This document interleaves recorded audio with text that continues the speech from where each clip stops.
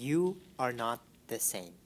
Your eyes, your ears, every thread of skin in your fingerprint, every unit of your existence, you are not the same as anyone. You are original, you are unique, you are special, and you are not the same. Because you have been blessed with individual characteristics and individual creativity, a specialty like never before seen and never again to be seen. So search.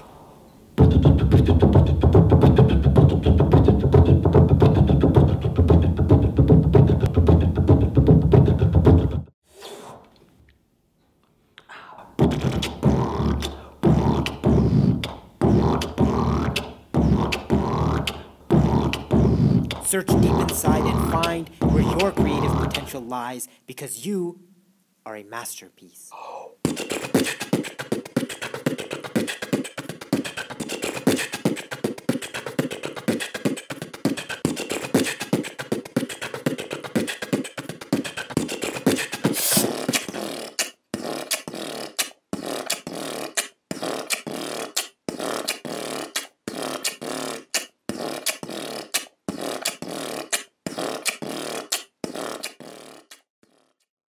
You know, life is really not like a box of chocolates.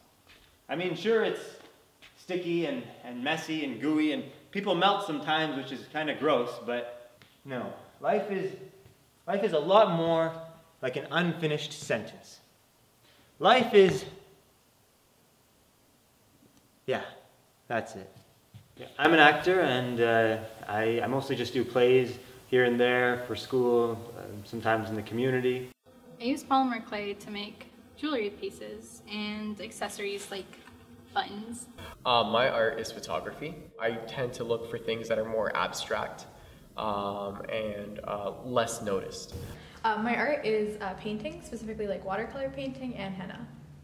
So when I was younger, my parents exposed me and my siblings to a lot of different types of activities, including different types of painting. And for me in particular, like painting, I really loved. So I kind of stuck with it. Really, photography sort of been something that's been passed down in the family. My grandpa's had a few photography stores, and my dad sort of picked it up. I felt it was a great means to express myself and put how I feel, tell a little bit about my story, and hopefully other people could connect with me.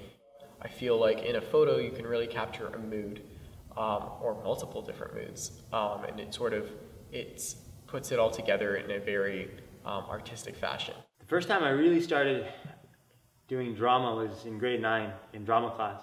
I excelled at it because I wasn't afraid to push my comfort zone, especially on stage. The feeling of playing a different character and not being judged for who you are, just being able to express yourself in whatever way you wanted, it really excited me.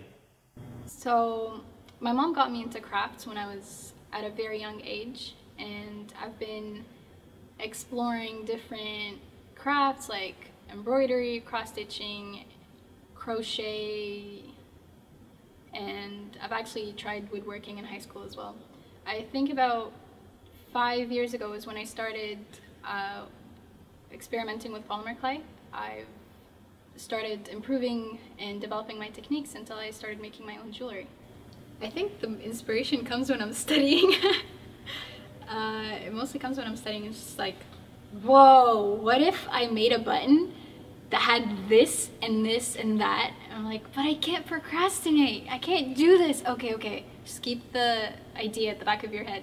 And then by the winter break or something is when I have a list of all the ideas that I had in my mind, and I finally make them all at one batch, and it's very satisfying. Usually when I have my camera on me, I'd be walking around and I'd sort of be scoping, looking around the room, looking around wherever I am, just thinking about the different angles and the different kinds of photos I can take. I try to avoid photos that anyone else would take, so generally I would never take, I try to avoid photos of the CN Tower and like certain places in Toronto that everyone goes and takes photos at, just because I feel like it comes down to the fact that I don't like replicating, really. I feel like the idea behind photography is to express yourself, right? Rather than just express what everyone else is expressing. Usually when I have like an idea for a piece, I kind of like jot it down in like a notebook or something, and I usually sketch out the piece. And like I'm also like very particular, so before I do that, I usually like I draw out the piece in like pencil before I like actually paint it, and that usually takes more time than the painting itself. So the first step for me is really figuring out the mannerisms and the movements of the character, their body language, the way they express themselves, using their arms and legs. And then the next step for me is really getting the voice down. You know, the roughness in their voice, or the pitch, high, low.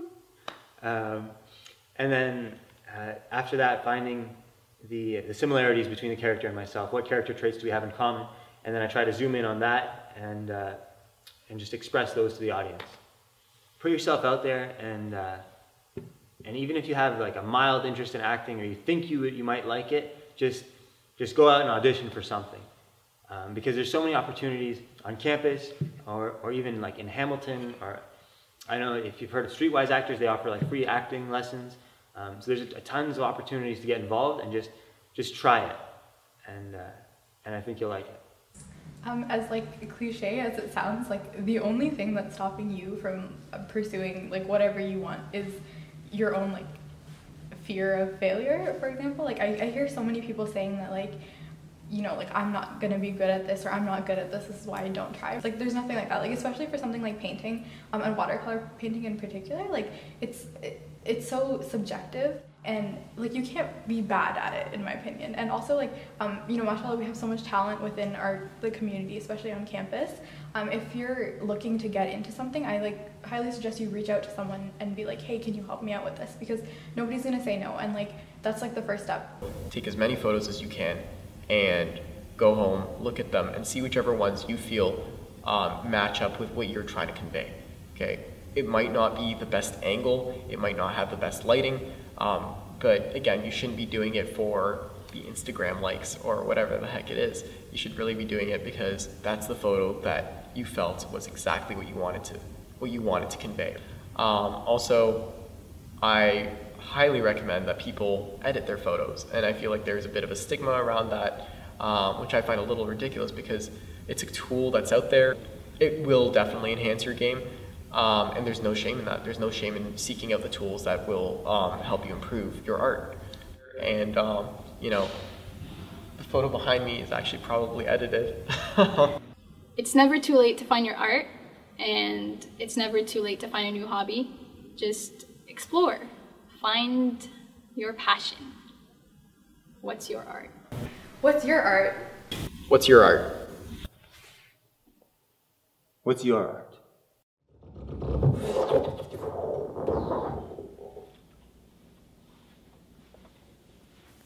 Creativity has no limit, creativity has no restriction.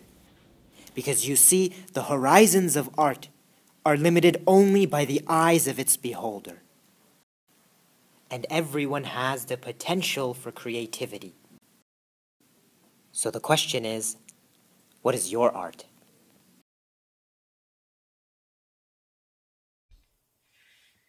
What's your art? That was a little slurred. What's your art? What is your art? Hey, what's your art, huh? What is it? Can you tell me? Huh? Let's work together. You know, let's figure this thing out. You want to try some acting? We're going to try some acting. What's your art? I don't know. Let's figure it out. Let's go out there and try something. It's fun to do, right? But like, let's just try some new things, figure it out, see what you like. Why, you know, dabble in a little bit of everything. Maybe get that paintbrush going. Paint the rest of your life.